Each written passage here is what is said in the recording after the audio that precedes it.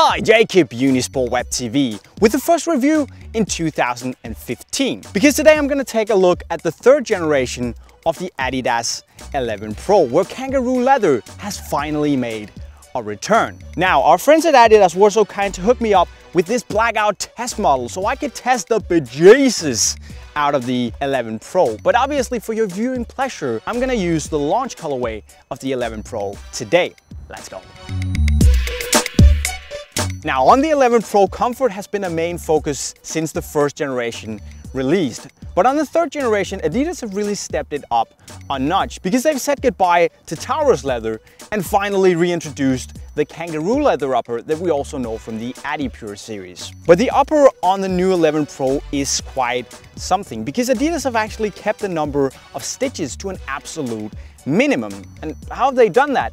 Well, actually, they've made this super thin top layer of kangaroo leather and then actually stabilized it with this engineered support skeleton, as they call it, which is basically this honeycomb-like pattern you can see here on the inside. And basically it's a synthetic mesh that lies between the kangaroo layer and the inner lining to really give some stability to the upper and allow the kangaroo leather to keep its shape without overstretching. And actually you feel that immediately when you step into the 11 Pro, because even out of the box the fit is incredibly good. It almost feels like it's personally made for your feet. At least that's how I felt. Now, another benefit of this support skeleton is that it adds some sort of structural stability to the upper that helps you when you're twisting and turning, because it feels like your foot is being kept a little bit more on the sole plate to avoid you sliding around in the boot, which I quite like actually.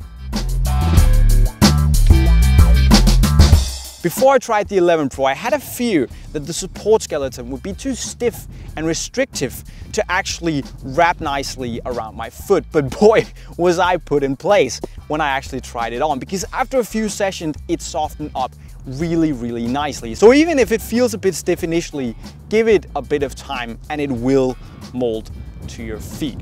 Now, other changes on the 11 Pro are made to the tongue and the heel. And looking at the tongue, it's actually quite thin without feeling bulky, which is pretty good. But also it has these little pads of memory foam to avoid lace bite. On a negative note, it tends to move quite a lot to the side when you play.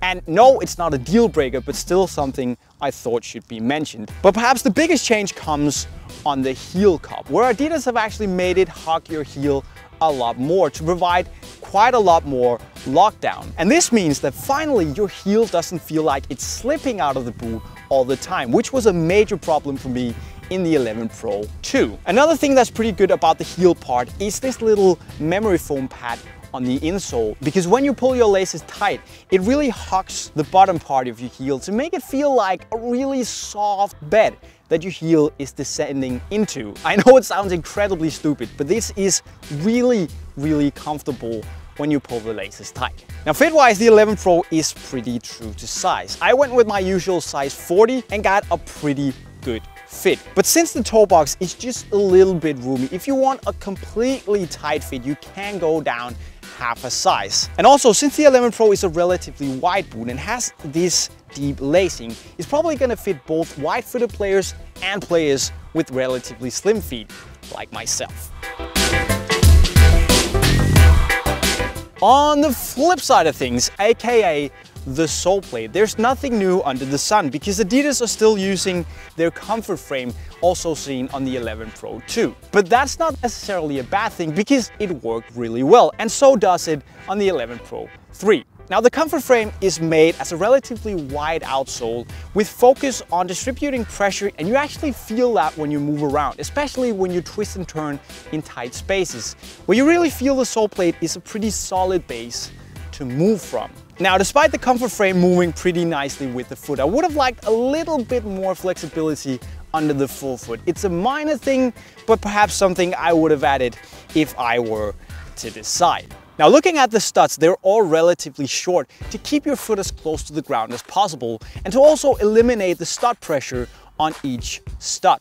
And also they're a bit rounded to allow you to move more smoothly through the ground without having to drag the boot. To be honest, it works pretty well. I haven't felt any discomfort at all. But on the other hand, you won't get any aggressive grip or acceleration in the 11 Pro. But then again, it's not what the boot is made for, so it's pretty much okay.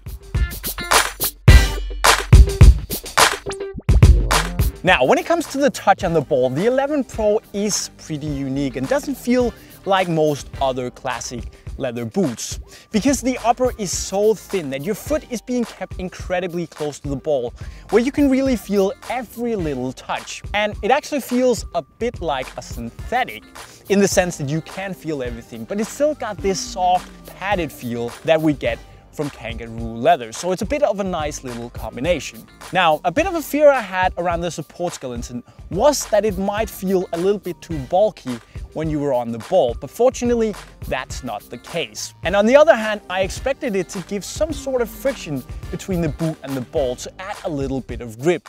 But again, I haven't really noticed anything, so you're pretty much on your own there. Anyway, to sum it up, the 11 Pro does feel really unique around the ball, much like the Tiempo Legend 5, with a really thin, but still kind of soft and padded upper. Now, shooting wise, it is pretty much the same, where you get a straightforward, clean strike on the ball. And because you are so close to it, again, you can feel everything you do, but with just enough material between your foot and the ball for it not to hurt. I do wish that the toe box would have been a little bit lower for me to get perfectly under the ball, but it is a very minor detail though. In terms of grip and swerve, don't expect something Predator-like, because again, you don't get that much grip on the ball and it's pretty much up to yourself. But the 11 Pro is a no-nonsense boot when it comes to striking the ball. It does what it's supposed to and it feels really good. So all in all, this is the best 11 Pro by a mile, and also one of the more well-rounded Adidas boots in a while. Why? Well, this combination between a soft leather upper with this support skeleton works really well. The comfort is amazing and it's just a no-nonsense football boot that delivers what it promises. But what do you guys think about the new 11 Pro? And do you like the black or the white/orange one more? You should let me know in the comment section below, because this was all I have for you for today, but we're back again later with more reviews here in Unisport Web TV. Signing off, cheerio.